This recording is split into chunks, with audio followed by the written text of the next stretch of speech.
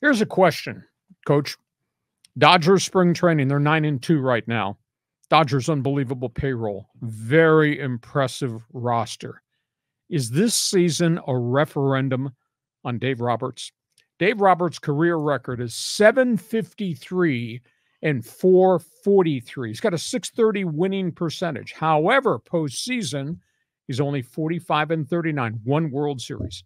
In the last 3 years, the Dodgers have won 317 games. They've won only one playoff series, and they're 7-12 in the postseason with all this talent. So is it on the manager? Is it on the players? Is it on the analytics? Is this a referendum year on Dave Roberts? I don't know if it's a referendum year. I will tell you this. I think a lot of this goes to Andrew Friedman and his front office. There's a second guy in the studio that thinks the same thing. Well, I'm going to tell you why, Lee. I think, during the regular season, we've seen it with a lot of teams, like Oakland, when Bob Melvin was there.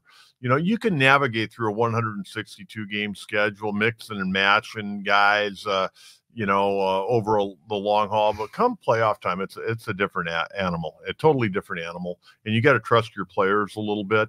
And I think the Dodger front office, they go into those playoff games. It's too much scripted out. You got to go with your gut feeling. When you got a big-time pitcher out there, you're not going to pull him after 4 1/3 unless he's in really dire straits. And we've seen the Dodgers do it again. And it looks like Dave Roberts is over managing, which he is, but he's getting a directive from up top. And it's that simple. I think anybody that's been around the Dodgers for any length of time knows exactly what's going on. I think this is more of a front office issue than it is a Dave Roberts issue. But with that being said, the offensive players, I think Mookie Betts, he didn't get a hit in that playoff series last year. I think a lot of the players have to, offensively, they've got to take the brunt of that. But as far as the way the pitching went, I'm putting that more on the front office than Dave Roberts. So do I. And it's happened, and it's happened, and it's happened. How many years in a row, how many series in a row about overuse of the bullpen, early use of the bullpen, inserting Kershaw in the bullpen,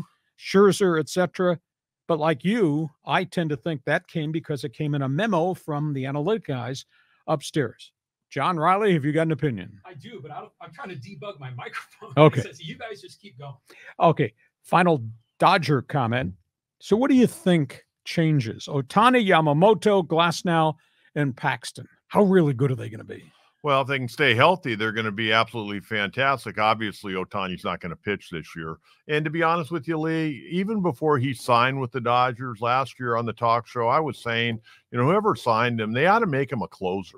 Rather than being a starting pitcher and, go through all that rigmarole and wear and tear on him, let him close out games 3 days a week. I mean, one inning 3 days a week is not going to hurt you, where those innings add up. And, he's got great arm action. And normally the old saying used to be, guys with bad arm action, you put them in the bullpen because appearances aren't going to hurt them, but innings are. Well, Ohtani's coming off a second severe, and I don't know exactly. Nobody's seen. Everything's a secret with him. We don't know exactly what the injury was and what the surgery was. We presumed it was Tommy John, but I don't think it was maybe as serious. But, after 2 serious arm injuries, put him in the bullpen, let him swing the bat, and let him be your closer. Okay, we go from Dodger baseball